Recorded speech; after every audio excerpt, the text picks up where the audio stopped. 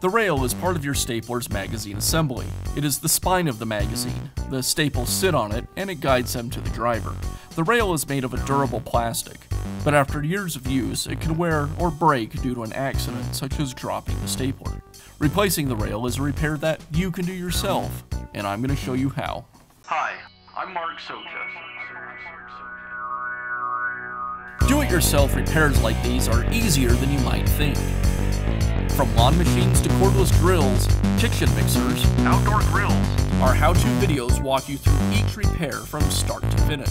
So doing it yourself means never having to do it alone. Let's get started. I'll begin by removing the rail from the stapler. It's secured with a screw in the front, 2 in the rear, and a long hinge screw.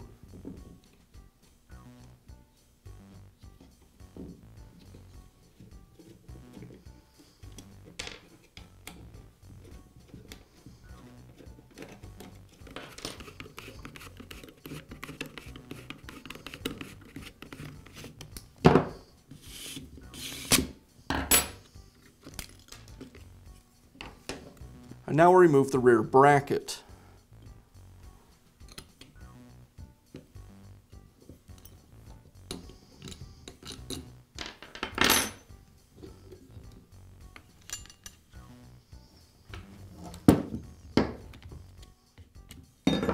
The feeder is secured to the rail, and I'll go ahead and remove it.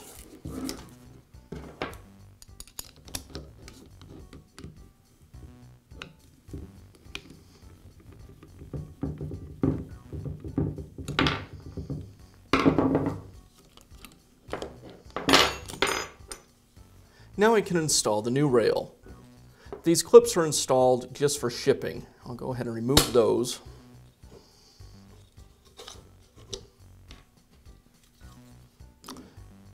And begin by replacing the shoe and feeder. I'll slide the feeder shoe over the rail with the long portion towards the front of the gun.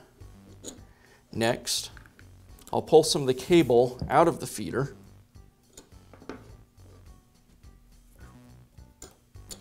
and place the feeder through the hole on the shoe. You want to orient it so that the cable is aligned with the front of the gun.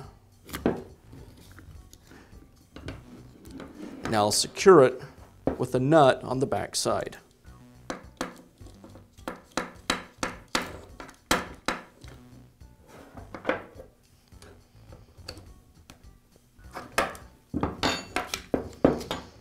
Now I'll reinstall the rail cover. There's a spring that holds the cover closed, and that fits into this notch on the back of the cover. Just like that. I'll line the cover with the rail.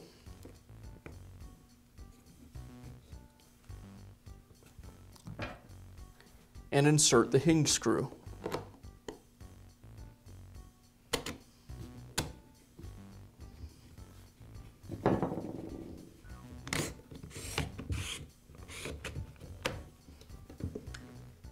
I'll go ahead and tighten up the hinge screw.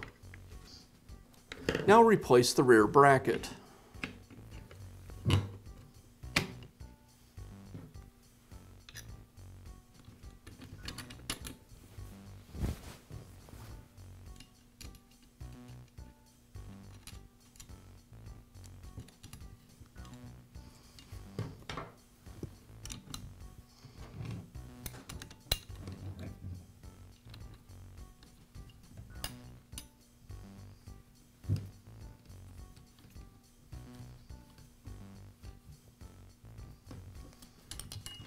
And I'll finish up by resecuring the screw in the front of the rail as well as the 2 in the back.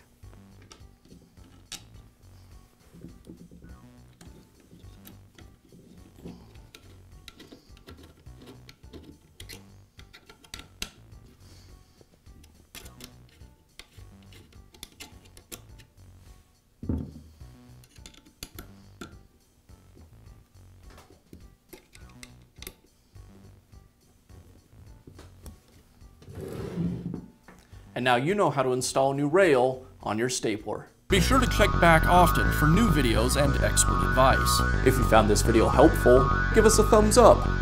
And leave a comment.